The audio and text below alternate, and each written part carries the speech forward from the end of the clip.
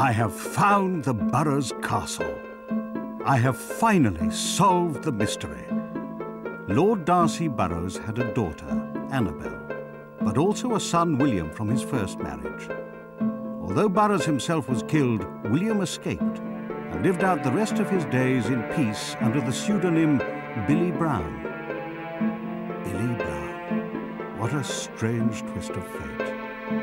Although I took the Hamilton name when I married Francesca, my father was a Brown, a descendant of Billy Brown, which means that I am directly related to Lord Burrows.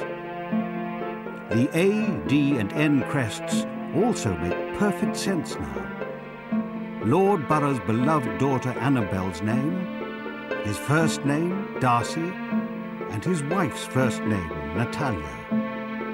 My name is Dick, my daughter is Nancy, and my lovely granddaughter is Alyssa. Destiny weaves its web in the strangest of patterns.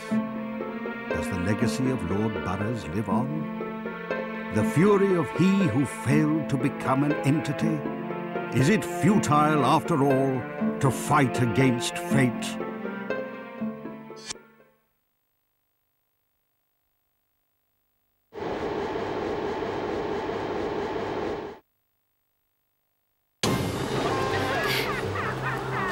Dennis! Dennis!